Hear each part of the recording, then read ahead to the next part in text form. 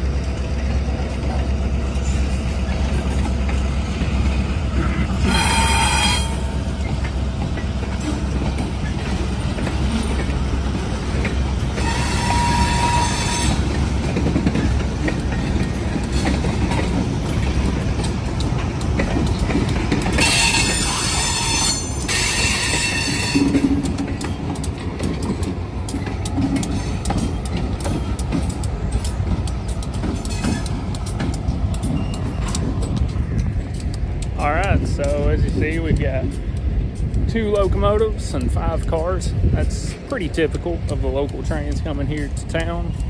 They serve 3 customers here in Versailles and run, I always say, once a week.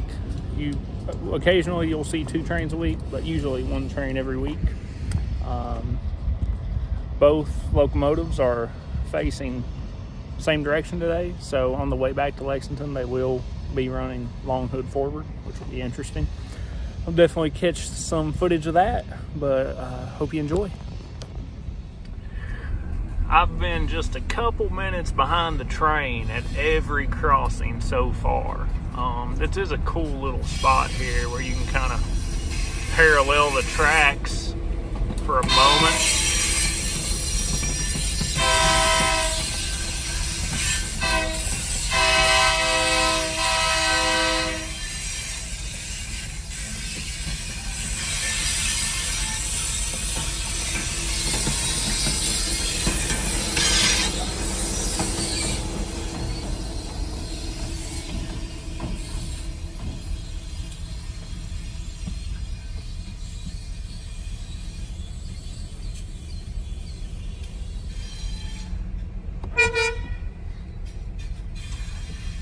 I have air horns too, but mine are not as cool as his. But yeah, turn you around for a second. Corman was running a dinner train on this line for a little while, kind of in the late, I guess like around 2010 is what I'm trying to say.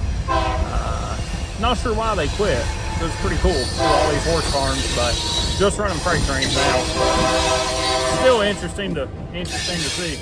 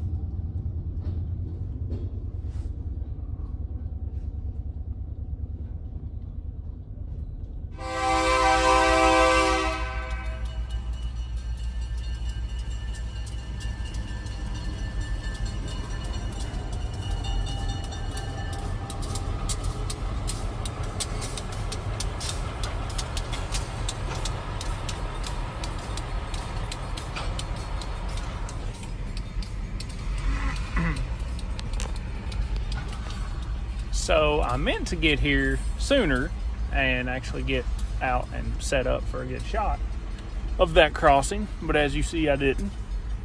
I am gonna run towards Lexington and try to get a good shot of the train somewhere between Versailles and Lexington. So we will see what we can catch. So we see here the rear locomotive along with 3 cars break off from the main train over there, and they shove a covered hopper car down into the feed mill where they will leave that. The way I understand, those cars come from Canada. I'm here at the final crossing where I'm going to film the train. I believe it's Enterprise Drive in Lexington. Not 100% sure on that, but I do believe that's the name of this road. And thought since I had a minute to sit here, I would talk about it for a second. The history of this line, the best I know. I don't know who it was built by back in the 1800s. I know in more recent times it was owned and operated by Southern Railway. And then they, that of course became part of NS, and NS operated trains on it, the way I understand, up until the mid-90s. At that time, they sold the line to a local, well, I don't know if it's a local company or not. It was G&O Railroad. I believe they maybe kind of own a few short lines around the country. I don't know for sure. Some of you probably know.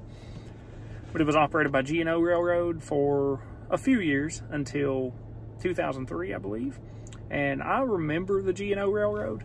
I was quite young then, but I do remember it, seeing their 3 locomotives that they had in town, and just, you know, seeing them at crossings and things as a child. And they ran pretty frequently, it seemed. They were running more trains than Corman does now. Or that's how I remember it, at least. I may be wrong, but I believe they were running more trains. And they were serving more customers in Versailles, so only goes to reason that they would run more trains. And in 2003, Corman bought the line. I believe it was 2003, early 2000s, and began operating on the line. And as I had said earlier, I know at one point they were running the Lexington dinner train from downtown Lexington to downtown Versailles and then back. Not really sure why that ended. They do have a dinner train in Bardstown that Corman operates, so close by.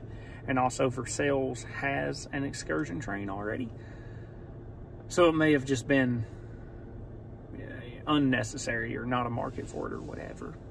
But they have continued running freight trains, and I know they serve 3 customers for sure in Versailles. I believe that's all right now. But it's certainly just cool to see a small, you know, short branch line like that where trains are running regularly on it. And who knows how long it'll last, but I'd like to think it'll continue on for a good long while. There is a railroad museum at the other end of this line, so as long as they are going to remain connected to Norfolk Southern, then this line will be active to some degree, whether freight trains are running or not, just simply for the museum to get back and forth with equipment. But definitely cool. I've never been able to find anything online about it. I mean, there are a few short clips, but I haven't found any video really on it. There may be something out there, I'm not sure. But I just wanted to kind of come out here, get a few clips, show a few things. I'm no historian or railroad person or YouTuber or anything like that, but I figured I could come out, get a little bit of video and give the history that I know on it. And anyhow, go ahead and get this last clip, and I really appreciate everybody taking the time to watch.